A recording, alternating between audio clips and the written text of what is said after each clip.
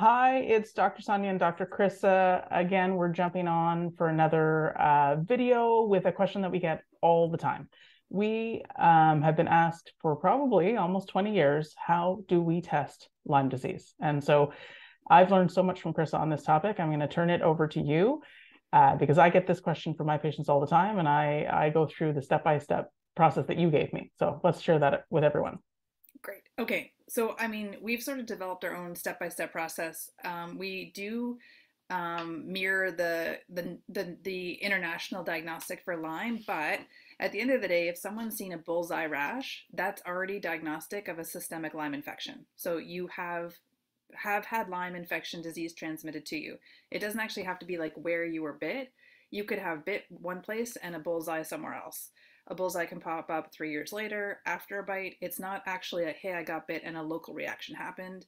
A bullseye reaction is a systemic response to only Lyme infection. So that's already 100% transmission. If you have it now, that's another question. So the EM rash or the bullseye rash is, yes, you have had Lyme exposure. So that's number one. The number two is the type of testing you can do step-by-step assessment. So the first thing we talk about is going to your doctor and asking for a Lyme test. That's a C10 ELISA test, and it's covered by OHIP, and your doctor can run it. Those tests have a bad reputation for a reason. They have a bad reputation because they're very accurate. And so accuracy, they're about 92 to 93% accurate, which is good, but because they're so accurate, they actually miss cases. And that's what we worry about. So we tell people, if you think you have Lyme, and you have multiple symptoms that don't make a lot of sense. Sometimes we get them to fill out the Horowitz questionnaire. If you get over 95, 97 on the Horowitz questionnaire, then do think about these ideas.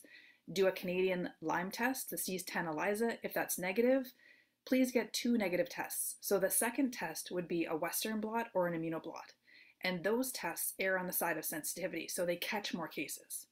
So we say if you think you have Lyme, get 2 negative tests and then close the chapter on Lyme. So the second test or the second tier is called a Western blot test, and that will test for any, and these tests, both of them are about past exposure. They're not going to tell you about, hey, do I have any Lyme infection right now? That's a third test. So if you have a negative Canadian test, C10 ELISA, and a negative Western blot or immunoblot, you have not had Lyme exposure. People ask about, well, I think I have Lyme. I'm pretty sure I had a bullseye. I have actually had a positive. Now what do I do? How much Lyme do I have in my body right now? That test is called an ELISpot test. So those are the 3 tests that we talk about, but we don't talk about the ELISpot as a diagnostic criteria because it is also very accurate and sometimes it misses cases. So that's a quick little review on the step-by-step process on how we talk about doing Lyme testing. Thank you. That's great. I get this question a lot with autism and things like pandas or ticks because we know there's a microbial influence, but we're not sure how to test it, how to confirm it. And I wondered if you could speak a little bit on congenital transmission of Lyme. Right. So the seronegative test, so those are the 2 tests we talked about, is about your immune system. So the 2 tests, the C10 ELISA test and the Western blots or the immunoblots, are about your immune system witnessing the past exposure of Lyme. So they're not actually catching Lyme like a PCR test, like COVID tests. Those are PCR testing. They become very popular. We learned about the COVID PCR testing. That's catching a piece of the DNA and actually finding an alive DNA. The test that we're talking about is asking the immune system, hey, did you see that infection? The problem is if you're born with Lyme, you have congenital Lyme, as a mom, you transfer that infection onto the baby. The baby actually thinks that's normal. They don't have a weird response to the infection because they were born with the infection. So those babies are called seronegative, and they have active infection, but their immune system is neglecting to tell them. So their testing is hard. The Lyme testing, it is very controversial because it's fraught with goods and bad parts about the testing, and there's not a great specific test for lots of kids. So those kids, you do more different types of tests to sort of confirm the testing or try to get that accuracy. But those kids are more likely to have ELISpot positives. And the 2 we talked about, number 1 and number 2, they would actually more likely be negative for those kids.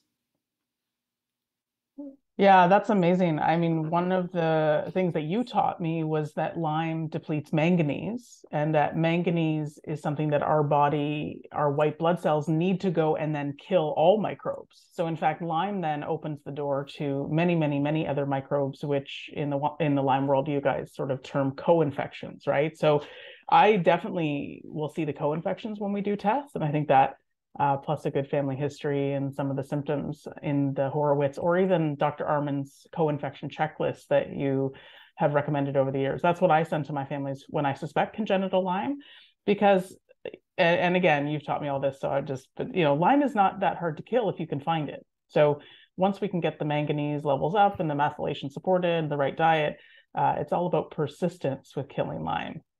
Yeah, working on biofilm, making sure the constipation isn't an issue. It's a step-by-step process, but we've been really fortunate to have success in our patients and see them get better. It isn't fast, but it is consistent, which is nice to be a part of. Great. Okay. Anything else before we say goodbye for now? No, I think that's what we'll kind of talk about for the Lyme testing piece.